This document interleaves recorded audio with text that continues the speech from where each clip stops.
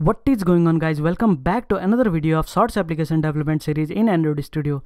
In last video we have successfully created the profile screen where we can go to the profile.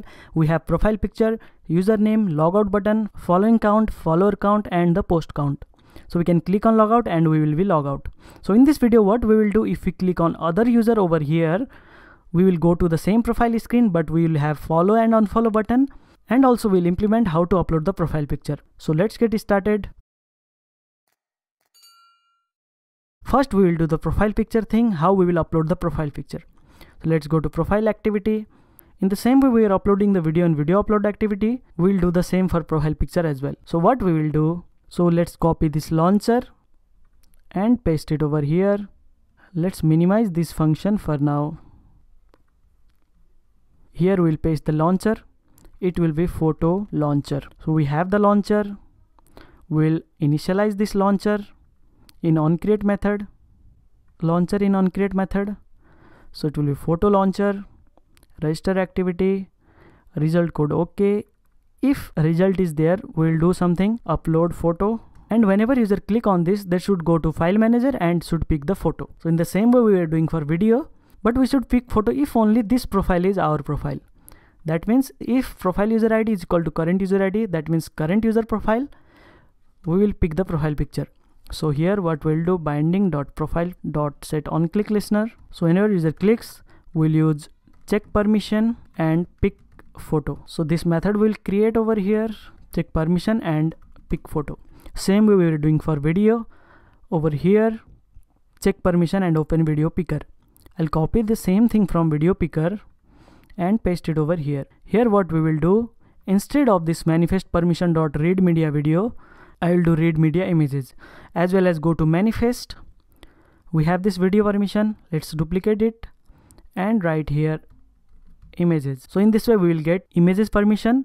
Same way we will ask, we can refactor it as read external photo.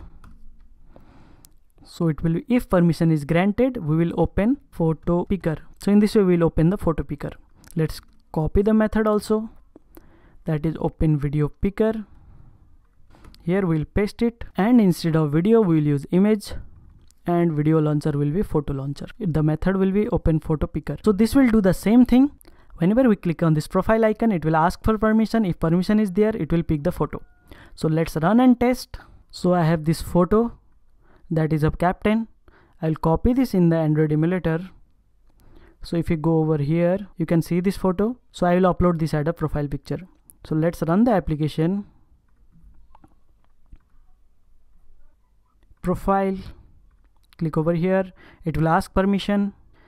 Click. So we have all the photos. You can click over here and we can select that. But on selection, we are not doing anything. So let's get back. Photo permission and photo picking is working fine. So whenever we get the photo over here, we will upload the photo. We have this method over here. Let's minimize this. So we'll upload the photo. So for uploading, we'll do the same thing. Let's go to video upload. And here, whenever we'll get the video, we are first posting it to Firebase Cloud Storage, and then we are posting it to Firebase Firestore. So I will do the same thing here also. So I'll copy this and let's create a method first here. Fun upload to Firestore. Here I will pass, from here I will call this, and I will pass result.data.data. So if we get, so here we will add photo URI, import this. So from here we can pass as not null. So if result is okay, we will get the photo.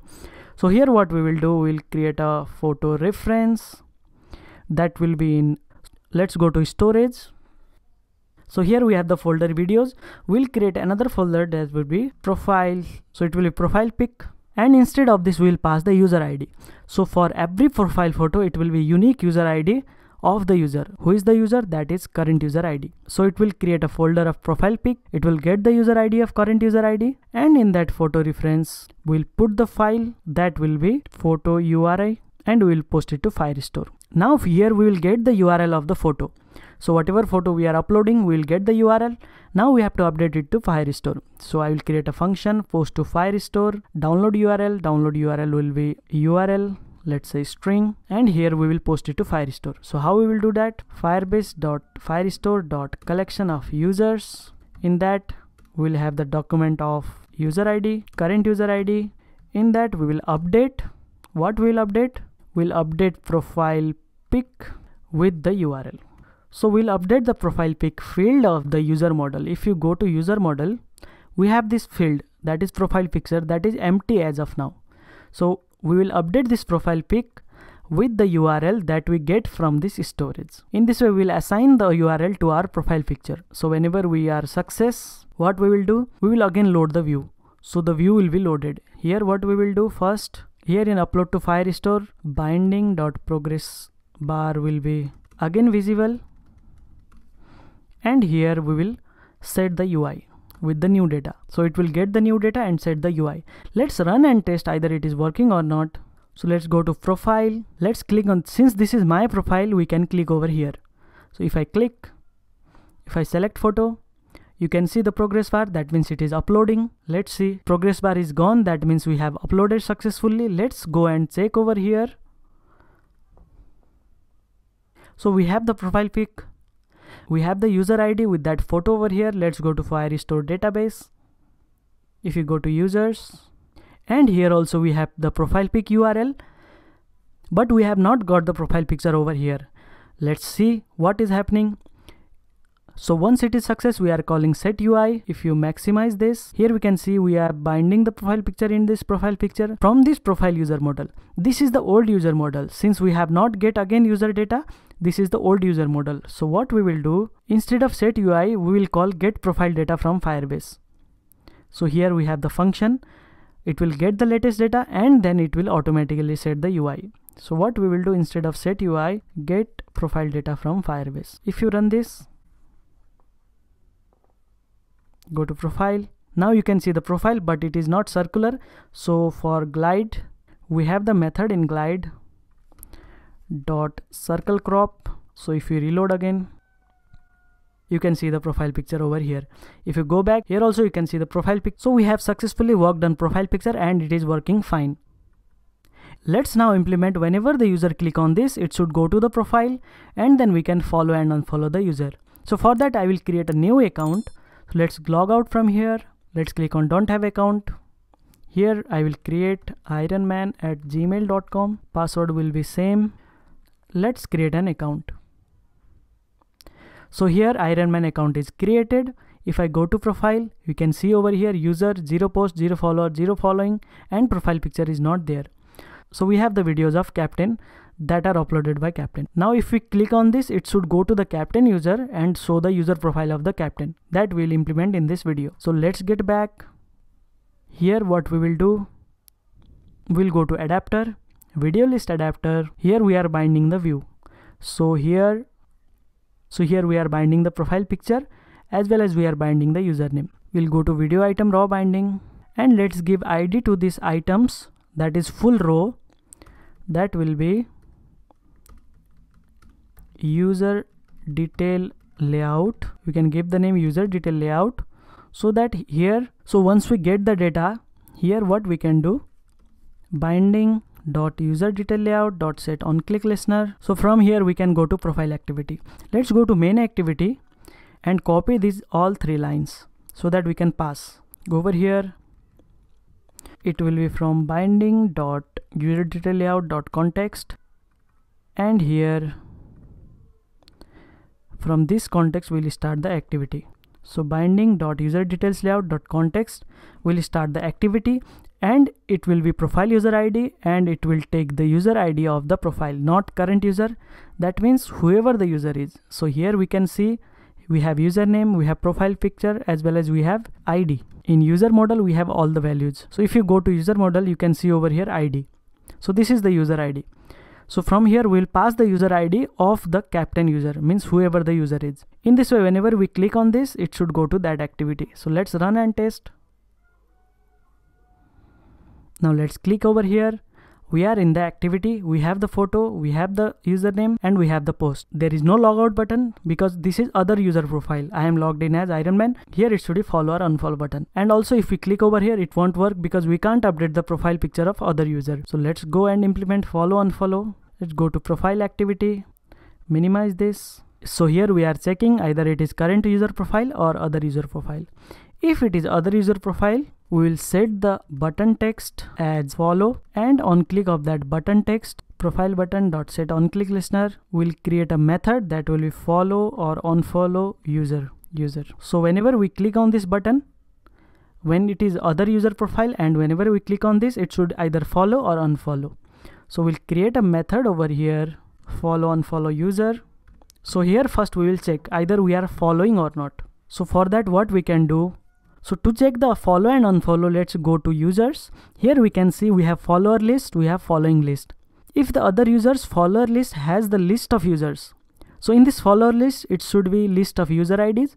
If that contains my user ID, that means if his follower contains my user ID, that means I am following. If it doesn't contains, that means I am not following.